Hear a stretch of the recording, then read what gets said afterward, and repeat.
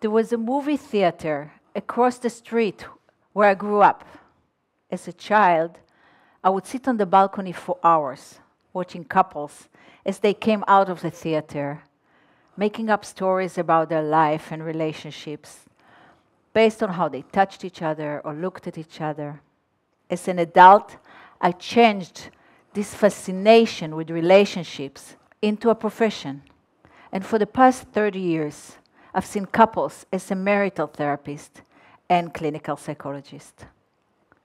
So what is it about this institute called marriage that we so desire and fantasize about, and yet it often fails so miserably in reality? The divorce rate is about 52%. The infidelity rate is at 40%. The admitted infidelity rate. So think that at least 40% of your married friends have cheated or will cheat in the near future. None of you, of course.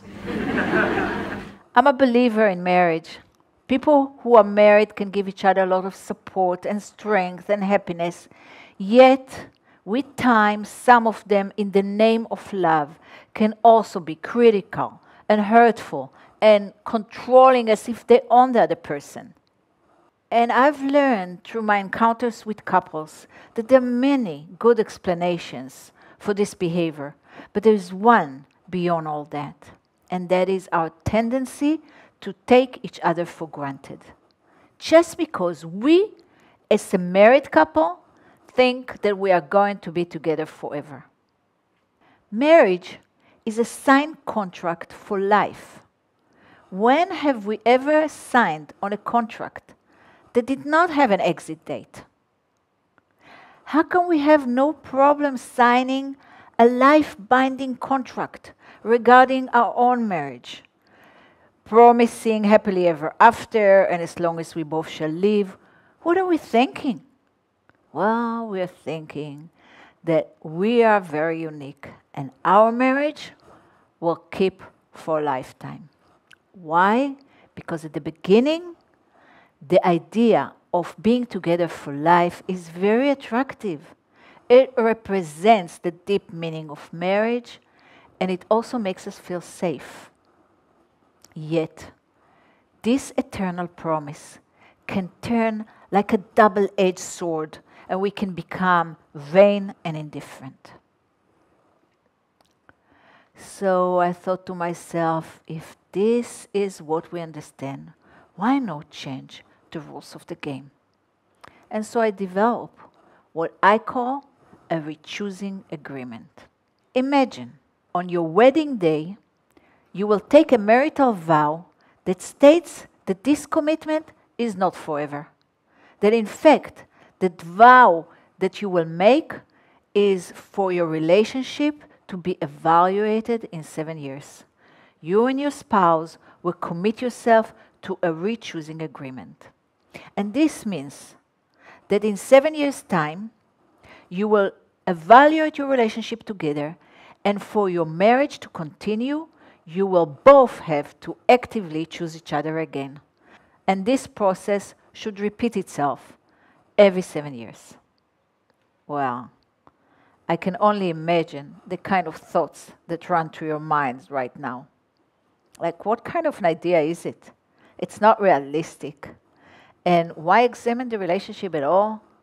And why 7 years after the wedding? This is an awful timing. By then, we probably have young children and a mortgage to worry about. Apparently, when we know that we are being evaluated, we are much more motivated. You know, it happens to us in schools and at work, and marriage, most of the time, is the most complicated and delicate work of it all. And as for timing, you know, it takes only one person who wants a divorce for the divorce to happen. And it can happen at any time. And it's never a good time. Yet, it takes two to maintain a good relationship. And so, ironically enough, the rechoosing agreement can keep our marriage alive because it's an awareness that stays in our mind like a little light to remind us not to take each other for granted. So what is in this rechoosing agreement? Well, actually, it starts prior to the wedding day. And it can also be relevant to married couples. Let's look at Dan and Tammy, a couple, who came to me in order to resolve some conflicts in their relationships. And in one of the sessions, we decided to build together such an agreement. And so I asked each of them to write down the moral values that are most important to them. And Tammy came and asked for honesty and trust. And Dan came with being a vegetarian and a need for respect. And although there was nothing new to them, it elicited a very deep and interesting conversation. And then I asked them to write down their expectations from each other, which is not simple. And Tammy asked for his mother not to come over every day. And he asked for more sex and also for more personal time for himself. And so that led to more topics and more discussions. And eventually, they succeeded to come up with a mutual list of wishes that they both agreed upon.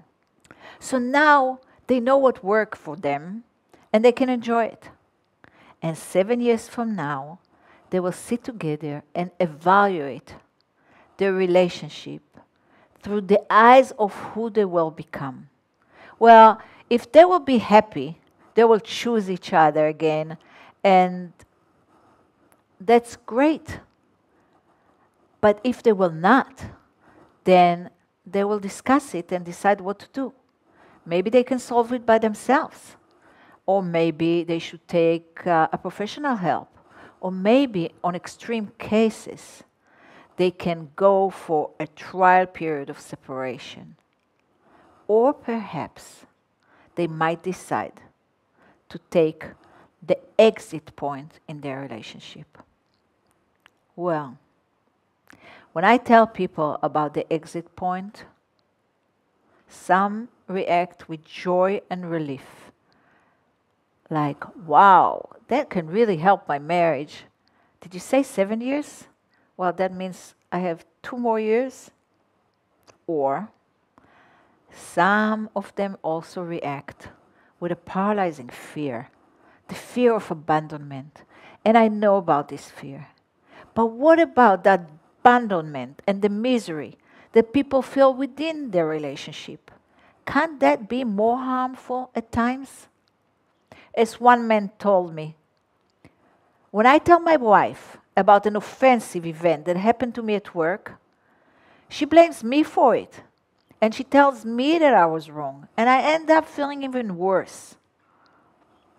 Or a woman who's been married for 20 years that tells me, well, he gave me the silent treatment again. He did not speak to me for 2 weeks. And I don't even know what I've done wrong in his eyes. Yet throughout this time, he was just so nice to our dog. And these stories are nothing compared to the deep scar that infidelity leaves in people. As one heartbroken woman told me, I don't know what lies and truth are. I don't know what love or hate are anymore. I don't even know if I want to kill him or myself. And so the interesting question is, will these people able to change their behavior? And the answer is definitely yes. People can change.